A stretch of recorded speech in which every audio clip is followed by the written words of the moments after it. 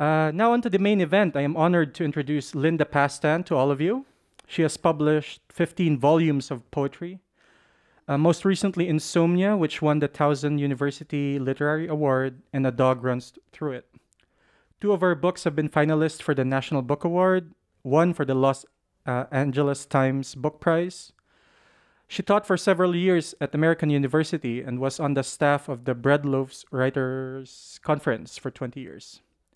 She is a past Poet Laureate of Maryland and has won numerous awards, including the Radcliffe Distinguished Alumni Award and the Maurice English Award. In 2003, she won the Ruth Lilly Poetry Prize for Lifetime Achievement. This afternoon, she will be talking about her new collection, Almost an Elegy, New and Later Selected Poems. This new collection is composed of selected poems from 5 of her most recent collections, plus over 30 new previously unpublished poems. They present a profound survey of mortality, loss, and the quiet beauty of everyday life. Publishers Weekly, in a starred review of Almost an Elegy, writes that this luminous volume shows a master craftsperson reveling and reflecting on the world's beauties and pains, finding deep meaning at every turn. And they called Linda Pastan a poet of unusual generosity, humanity, and skill. So everyone, let us welcome Linda Pastan.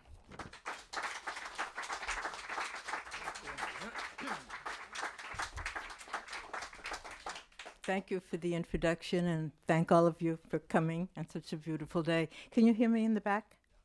Okay. This is the first in-person poetry reading I've given in over 4 years. I'm not sure I remember how to do it, but I've given publication readings for most of my books at Politics and Prose, and I couldn't not do it this time. So I'm going to start by reading a group from the new poems part, and then read a couple of poems from each of the other books, and then come back and end with 1 or 2 new poems.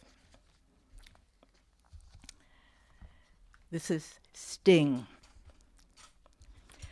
A bee stung the palm of your right hand, or did you touch a nettle? There was a swelling, the burn of pain, a poison flower blooming in the flesh, and neither ice nor baking soda helped. You carried it around, right hand and left, as if it belonged to somebody else, and you were angry, not at the possible bee whose buzz was all you knew of it, not at the nettle, hidden scourge of the summer garden. It was the wound itself that angered you, an early soldier in the army of afflictions waiting for us, even in the innocent grass.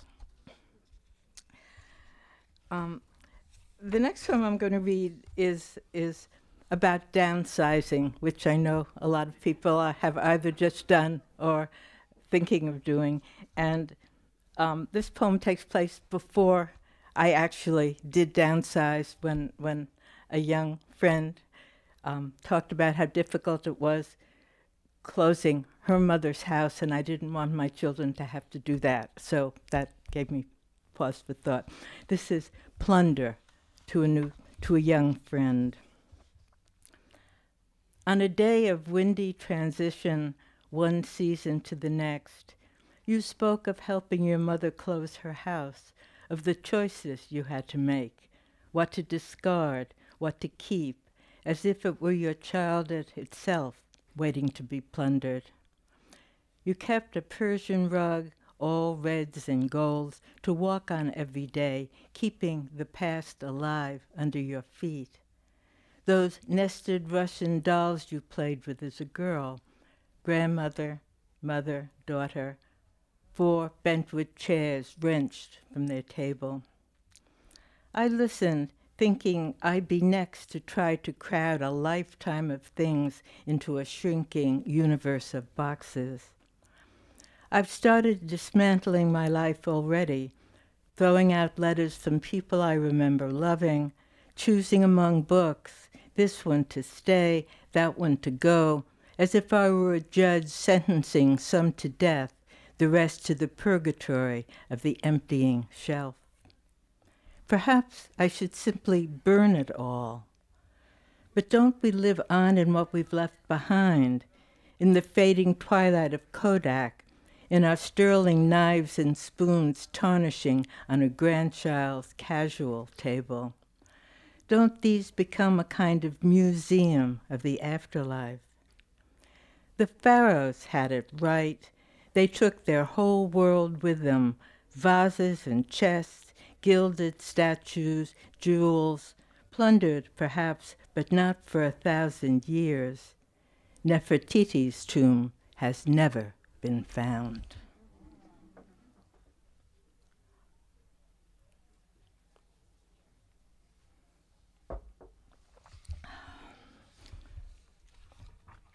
A very small poem.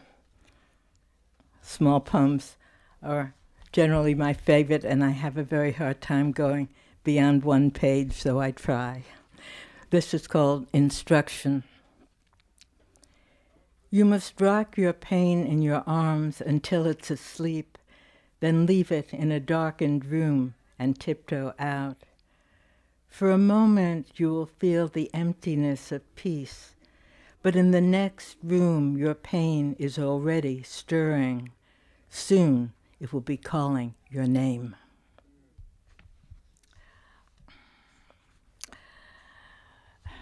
Back in the day, we used to spend almost a week every year in Naples, Italy, not Florida. And there were road signs to Florence, to Rome, and the strangest sign was to the entrance of the underworld. That really was a sign. And we first went there, I think my daughter was 15, and wrote a play about the entrance to the underworld, but it took me all this time to finally write a poem about it. It's called The Tourist. We saw the entrance to the underworld outside of Naples, just after eating pizza at that special place and before boarding the ferry to Capri. We could tick it off our list of sights to see, but there was nothing to see. Ground bleached of features, colorless air. And remembering Odysseus and his journey here, meeting the ghost of his long-dead mother, we felt cheated, as if someone from our growing list of lost friends should have emerged to greet us.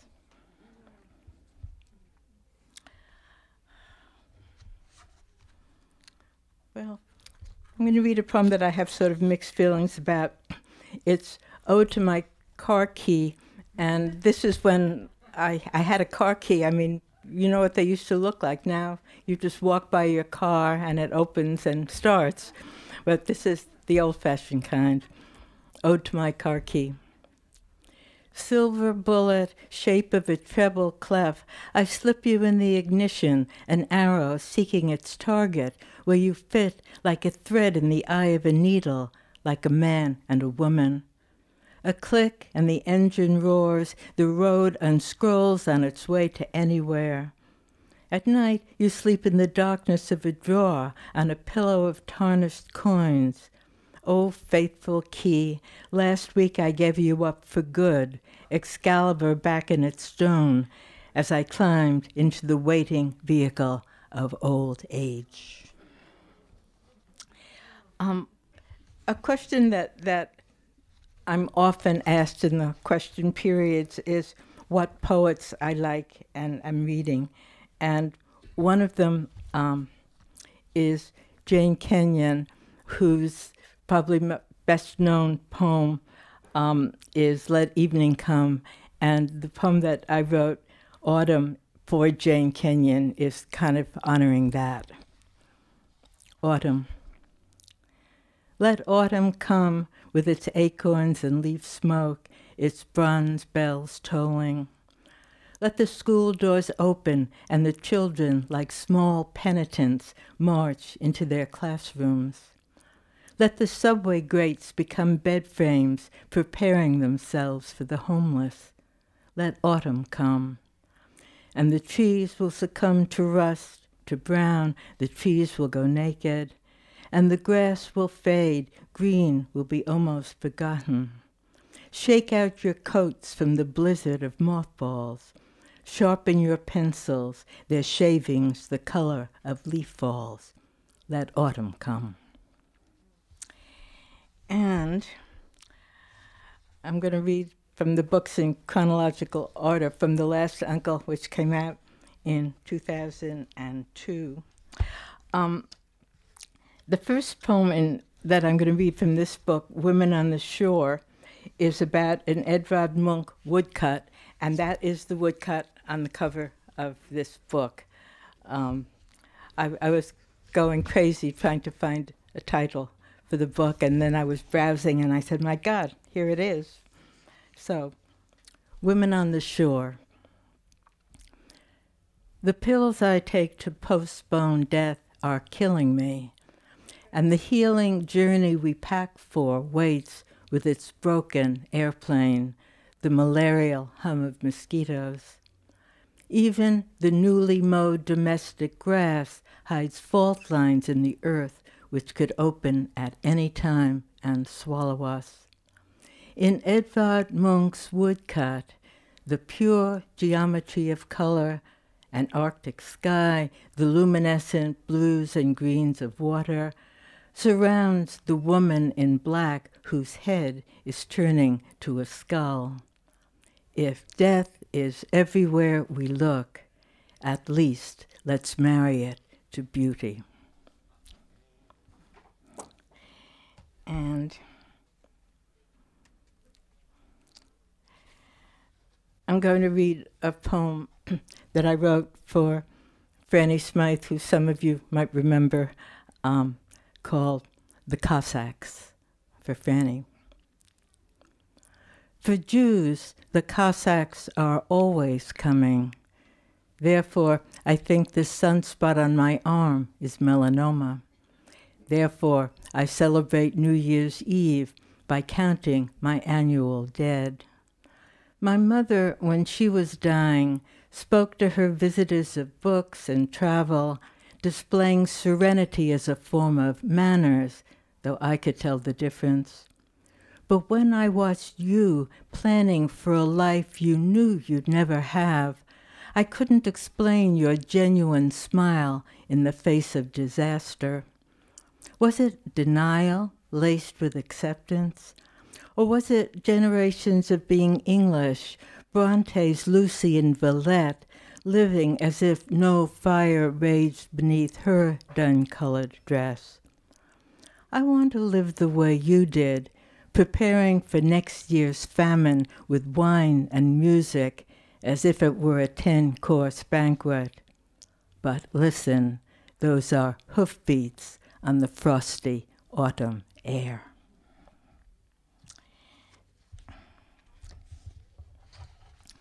And the next book I take selections from is Queen of a Rainy Country, came out in 2006.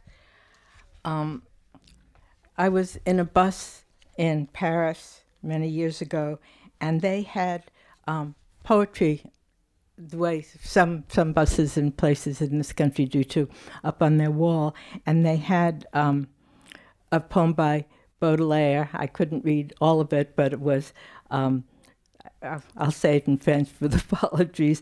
Je suis comme le roi d'un pays pluvieux. I am like the king of a rainy country. The headlines and feature stories alike leak blood all over the breakfast table, the wounding of the world mingling with smells of bacon and bread. Small pains are merely anterooms for larger, and every shadow has a brother just waiting. Even grace is sullied by ancient angers. I must remember it has always been like this, those Trojan women learning their faiths, the sharpness of the guillotine. A filigree of cruelty adorns every culture. I've thumbed through the pages of my life, longing for childhood whose failures were merely personal, for all the stations of love I've passed through. Shadows and the shadow of shadows. I am like the queen of a rainy country, powerless and grown old. Another morning with its quaint obligations, newspaper, bacon grease, rattle of dishes and bones. And quite a large number of my poems are based on questions that I've been asked in the Q&A by an audience. And this one I got asked often. If I can open my book. Why are your poems so dark? Isn't the moon dark too most of the time? And doesn't the white page seem unfinished without the dark stain of alphabets? When God demanded light, he didn't banish darkness. Instead, he invented ebony and crows and that small mole on your left cheekbone. Or did you mean to ask, why are you sad so often? Ask the moon. Ask what it has witnessed. And the next book is Traveling Light, 2011. I'm going to start with another Q&A question. Those of you who write or are taking classes know that it doesn't matter if what happened really happened, but I'm starting this by telling you that this really happened. Q&A.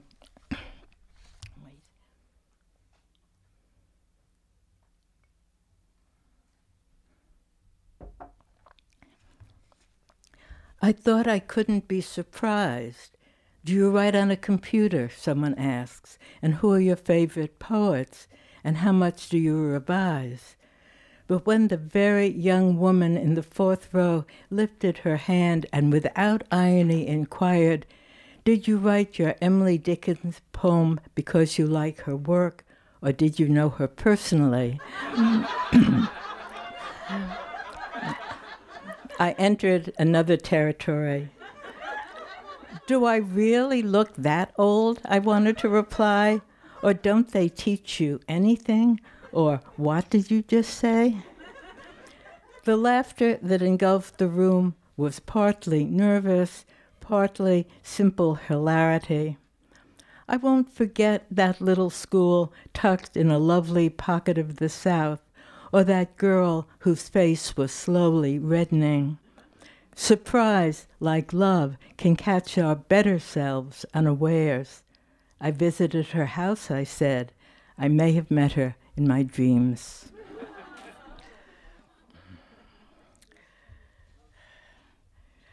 I think that all poems are, in some sense, political, but I don't generally write with specific political things in my head to be talking about, but this was specifically a poem about climate change that I wanted to be as a sort of warning. And it's a pantoum, which means that it's a form based on the repetition of lines in a certain order, but you'll hear each line twice, not next to each other particularly. Years after the garden. Years after the garden closed on Adam, 1,000 gardens take its place. Hold my hand, I hear the waters rising. Roses, lemons, lilac, hemlock, grape. 1,000 gardens take its place. Is each an Eden waiting to be lost? Roses, lemons, lilac, hemlock, grape. What was God thinking when he made the apple? Is each an Eden waiting to be lost? Seeds of knowledge, carelessness, and greed. What was God thinking when he made the apple? Did he do it only for the story? Seeds of knowledge, carelessness and greed. They say the ice cap is already melting. Did he do it only for the story? Meringues of childhood melted on the tongue. They say the ice cap is already melting. The angel still waits with his flaming sword. Meringues of childhood melted on the tongue, but innocence alone will never save us. The angel still waits with his flaming sword. Flowers and vegetables, forests tremble. Innocence alone will never save us. How beautiful the world is in the morning. Flowers and vegetables, forests tremble. How beautiful the world is in the morning. Years ago, the garden closed on Adam. Hold my hand, I hear the waters rising.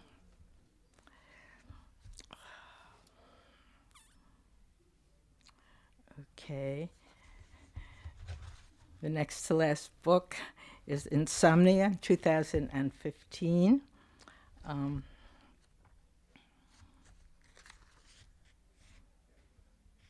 In the orchard. Why are these old gnarled trees so beautiful, while I am merely old and gnarled? If I had leaves, perhaps, or apples, if I had bark instead of this lined skin, maybe the wind would wind itself around my limbs in its old sinuous dance. I shall bite into an apple and swallow the seeds. I shall come back as a tree. And how are we doing?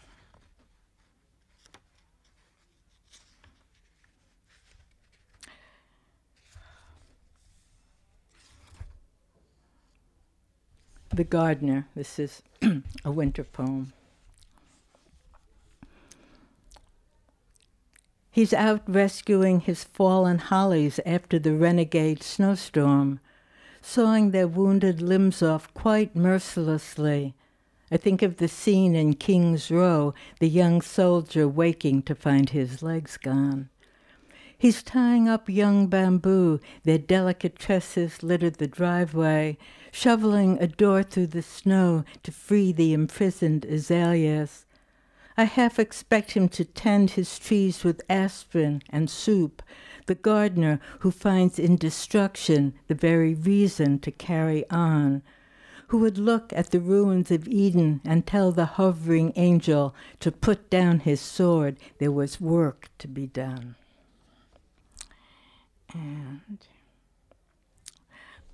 the last book that I wrote before this one is called The Dog Runs Through It, and it's a collection of any poem I've ever written from the beginning that has a dog mentioned anyway for any of you dog people. It was great fun to do. And I actually wrote a preface for it, which I've never done before, about the history of all the dogs I've ever had. So I'm going to read two of these. The New Dog.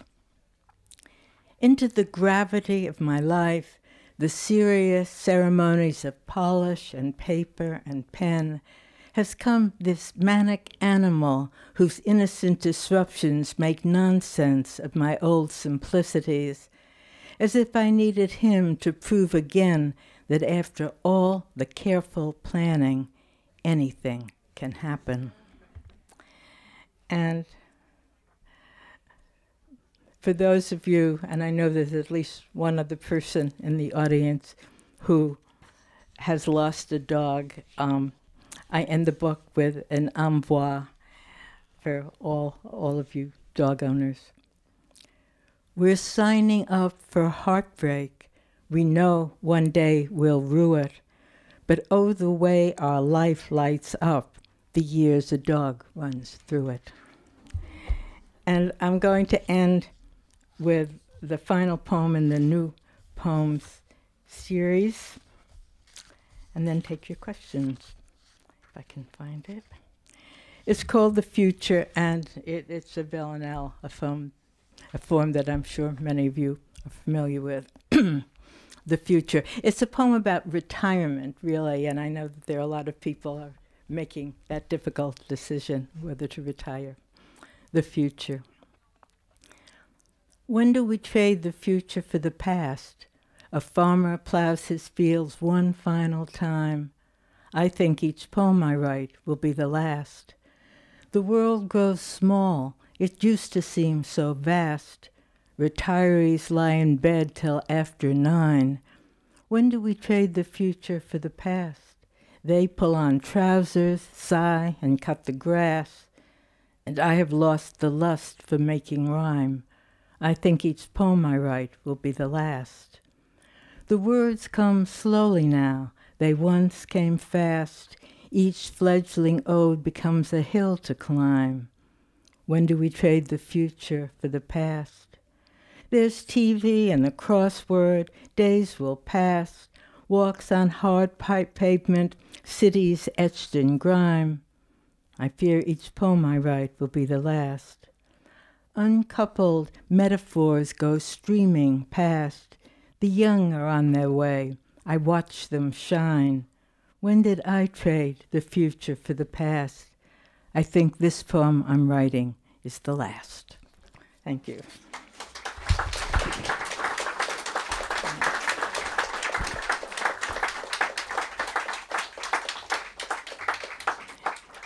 After my Q&A poem, you people might be frightened to ask questions.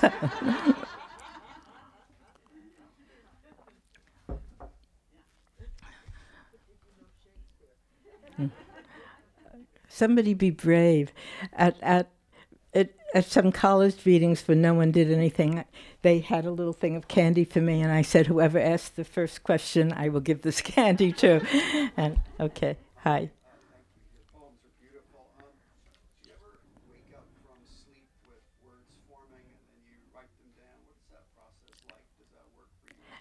Absolutely. I have right next to my bed is a drawer that opens with a notebook and a pencil, and in the middle of the night often I'll scribble down ideas. The problem is in the morning I can't read my handwriting, and it's frustrating to know that there was a poem there and I can't find it, but I carry a notebook wherever I go, and I'm always putting down ideas or just a thought or an image. Yeah. Okay. So that wasn't so hard. Somebody?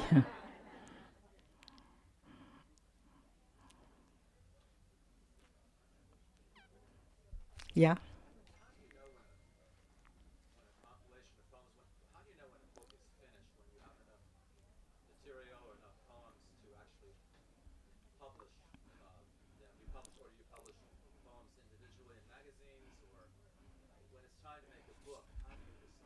Right. Well, I never write poems thinking in terms of a book. I just write one poem at a time, and eventually, when I have, five years worth of poems, I'll spread them all out on the floor and look and try to see if there was any theme that I was thinking about at the time, if they made any sense, and I've published all of those poems in magazines first. I do that as soon as I finish a poem, but out of a large group of poems, I'll only think half of them, even though they were magazines, were good enough for a book. The others just weren't. And then it's like writing another poem, putting a book together. And it's exciting. It's sort of fun to see where you've been and where you didn't know you were going. And then it's done. This was easier because I only had about 50 or so poems to choose from, and I had the feeling that this was probably my last book. And it was easy going through all the old books and choosing a couple of poems from them. So this book was easy to put together. But it's an exciting and hard and important job. I think of a book as being another poem. It has to stand on its own, just as an individual poem must. Yeah. Yeah. Marion. I think I read a few years ago, or maybe it was a memory or something that John Updike printed, saying that he had so many things published in the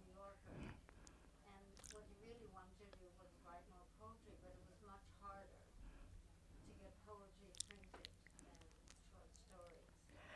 And which I always think about with poetry, because I used to take some poetry classes in college, that it takes more courage, I think, because for many people it remains kind of an alien, something that they don't understand, something that they avoid. Yeah. So what do you have to say about that? Well, first of all, I think it's probably just as hard for young writers writing short stories to get published as it is for poets. There are so many poetry magazines now that I think it's not that hard to get into some kind of a magazine. Updike, when he was dying, the last year of his life, wrote only poetry, and remarkable poetry, by far the best poetry he'd ever written before, I think. In terms of well, he just wrote anything. The New Yorker took it. That would be nice. The important thing for writers that are starting and sending things out to know is that not to trust the opinion of an editor. You have to, if they say it's wonderful and you don't like it very much, you're right, the editor isn't, and vice versa. My favorite story is I started writing when I was about 12, and I would send poems to The Atlantic. I mean, that's the magazine that came to the house. And year after year after year, I would send them poems. And somewhere along the line, they started having two kinds of rejection slips. One was the ordinary, I'm sorry, there's no room for this poem. The other is, we really like this poem, we're sorry we can't take it, but please send us more. So over the years, I collected 10 of those special rejection slips.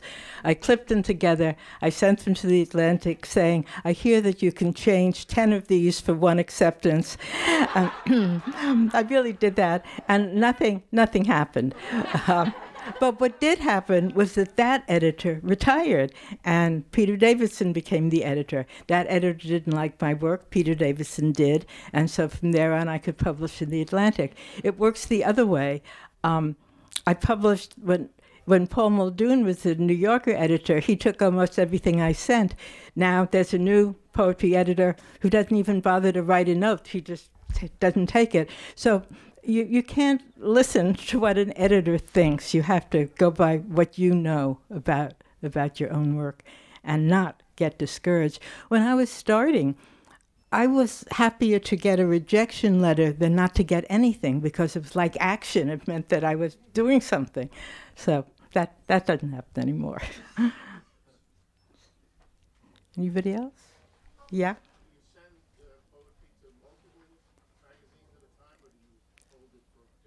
No, some magazines will accept the fact that you send various places. I can't keep track, just one at a time. Yeah. Judy. It's not the last poem you're going to write. I know you know these things better than I do, but I would be very upset if that were the last poem. And secondly, just what are you reading these days? In terms of poetry, fiction? Right. Oh, that's difficult, because being confined for 4 years to the apartment, all I do is read. And what I've been doing lately is rereading. I recently finished rereading the books by Elizabeth Jane Howard. There are 4 of them about life in England during the Second World War. I love those books. And my memory is such that I hadn't read them in 20 years, and it was like reading them for the first time. The book I most recently finished was Elizabeth McCracken's new book, which purports to be a novel, but it's not really a novel, but I found it quite wonderful. But I'm always waiting for suggestions from people for what they've read to read next. And I've also, when I read poetry, I don't read a lot of the very contemporary things that are coming out now. They just don't seem to reach me. But I read the poets of my generation, most of whom have died. Galway's Cannell's Book of Nightmares. Sharon Olds, who's very much alive, and Carolyn Forche, I still enjoy those books. And Stephen Dunn, who died recently, who I love his work, and I don't know why it's not better known. But mostly I'm a fiction reader. It's the only way to get through this confinement, actually, because it takes you someplace else. Yeah. Yeah. Do you see changes over time in your style, in your concerns, in your... Right.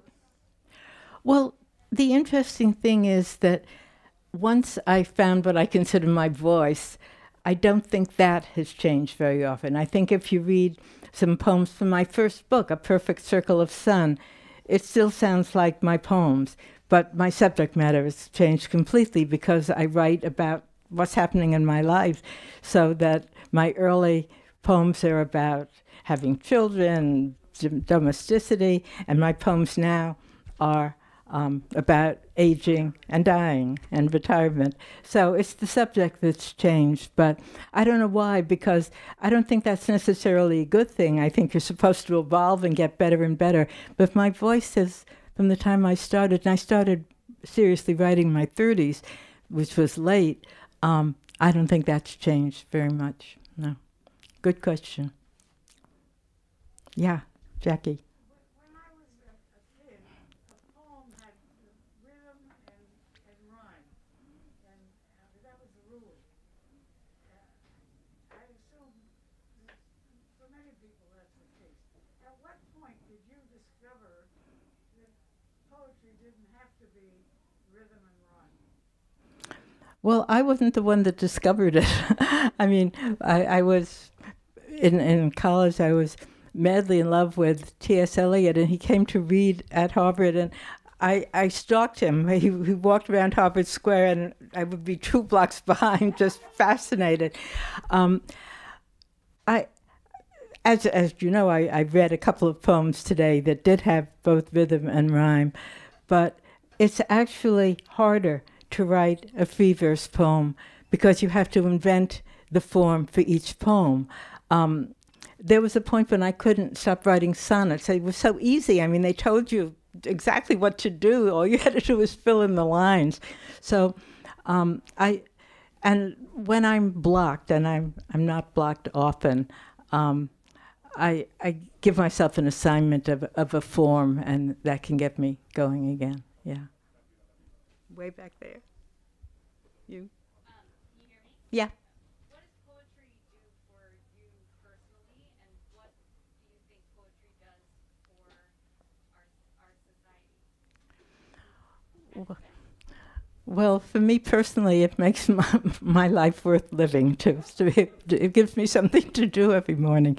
I think what poetry's main function is to make you look at the world in a new way, as if you're looking at it for the first time. And it can make you empathetic in a way that everyday life doesn't. And I think if you can make the connections and see the pain that you see by reading poems, it'll give you more sympathy for things in everyday life, and make you perhaps a kind of person. That's crazily optimistic, but I like to think it's at least possible here and there. Yeah. Yeah. When you were a girl, going back to 12 or even younger, is it your impression there was more poetry in the world, in your mother's world, in your grandmother's world? Did they not have to memorize poetry in school? They were obliged to learn poetry by heart? They never told me about it. I had no idea I was an only child, and I was often alone at home because my father was a surgeon, my mother drove him around, and they had a wonderful library, and I found books there, but I never discussed it with them. I think my father died before he knew I had published a book. We didn't, I don't know what we talked about. We didn't talk about literature or poetry, and I had no idea if they ever read it. If they did, they never, ever. My father, I must say, knew Evangeline by heart. That was one poem he used to recite over and over. This is the forest primeval. I mean, that's the first poem I knew because he did know that poem, but that was it. Yeah, interesting. Sort of like Susan Sontag, she said the same thing. She had to do it all herself. Her mother wasn't interested really. Right. She discovered it. Right. I also went to a wonderful school where we did read poetry at school, and I remember in the 7th grade we were each asked to bring a poem, and I found an Emily Dickinson poem that nobody ever reads or anything that I loved, and so school, a really good school helped. Most schools are what make young people and therefore adults hate poetry, when they have to say, what does this mean? And it's right or wrong. And it really turns young people off. One of the things that I thought was so great that Billy Collins did when he was librarian then, he put together a group of poems and sent them off to schools and said that they were to read them a poem aloud in the morning. Over the PA system, he would find the poem. The only rule was the teacher was not to ask them what the poem meant. So, yeah. Do you write a poem in one sitting, or does it take days? Oh, that completely depends on the poem. I have had when I work very hard on a poem for, say, weeks, which is possible, then all of a sudden I can write a poem in an hour. It just comes. The energy that was expended somehow makes itself felt that way. But there is no rule. Usually I work about a week changing things. I have a couple of wonderful first readers who tell me what's wrong, and then I go back and try to fix things. But it's nice the few times when it just comes. Yeah. When I read poems in translation, I wonder about the original, and I wonder if you've read any of your poems in translation. And Well, actually, I've been very I've had books. A book is about to come out of my work in Spanish. I've had it translated into French, Chinese, Japanese, Portuguese, and of course I don't read those languages, so I try to find someone I know who does and say, will you read this and tell me if it's any good? But that's the closest I can come, because I have a little high school French, but that's about it. but even the sound would be different, I think. Even if you don't really speak French well, if you read the French Yeah. compared with how the English sounds. Yeah, I can't tell, no. But it's fun to have it sitting out there, and particularly when it's Chinese or Hebrew and it looks so different on the page, I couldn't possibly send it out, right? Anybody else? A last question? The title of the book? Oh, well, I can read you the title poem. We could end that way. It's from the New Poems, if I can find it. It's called, on page 12, Almost an Elegy for Tony Hoagland. Your poems make me want to write my poems, which is a kind of plagiarism of the spirit. But when your death reminds me that mine is on its way, I close the book, clinging to this tenuous world, the way the leaves outside cling to their trees just before they turn color and fall. I need time to read all the poems you left behind, which pierced the darkness here at my window, but did nothing to save you. So, finding a title for a book is also hard. I go through it takes a long time, but when you get to it, it feels good. So, okay. Thank you.